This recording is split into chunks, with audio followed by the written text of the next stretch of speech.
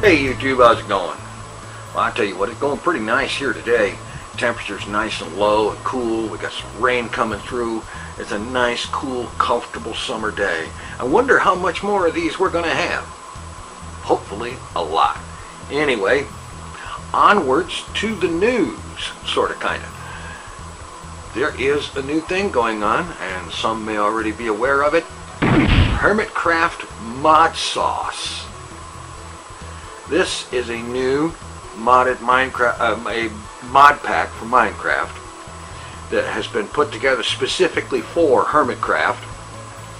And sometime in the next couple of weeks, it's going to be available on the AT launcher, and that way people can, if they want, play along with their favorite hermit or any number of things like that.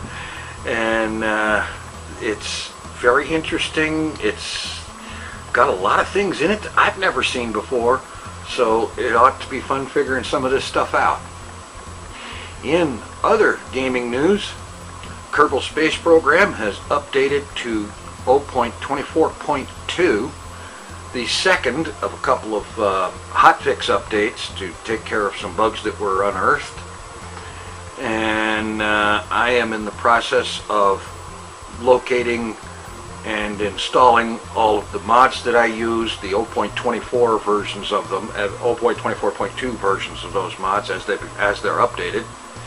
And I should be able to have all that in place in a day or two and be able to continue with the first contract LP. But I do want to get those updates in place. And how many of you remember this guy? Mr. Testicles Aldent. That's right. The EVE Online LP is coming back. It never actually died. It went to sleep for a long time and whatnot because of, well, a number of things that I really don't need to go into. Let's just say that it had to be put on the back burner. But it's still there. Going to be working on that. And in addition to just regular gameplay and such, I'm going to do something else too. I am working on putting together a set of videos that is intended to be the sort of EVE Online tips for new players that I wish that I had had access to when I first started playing. I don't claim to be any kind of an expert in things, but in the year that I've been on there, I have learned some stuff. I'm going to try to pass some of that along and try to provide some helpful information that I wish I had had when I first started. And I'll be starting with the very beginning of the process, going through new character creation, and then after the new character creation phase, I'm going to switch to another character that I made back when I started. This guy, Tinfoil Chef. I made that character with that name because at the time I wanted to make sure that I was the one that had that name. And I haven't done anything with the character since then.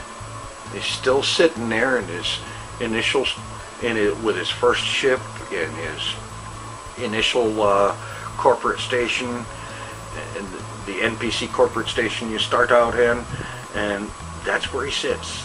Nothing has been done with that character except to start some skills training and then pause them because I needed to have the other character actually training. And it's been paused for over a year. It's time to do something with that.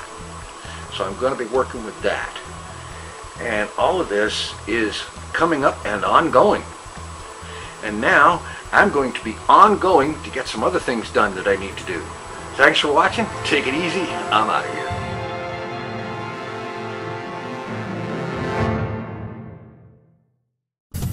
Mr. Tinfoil Chef.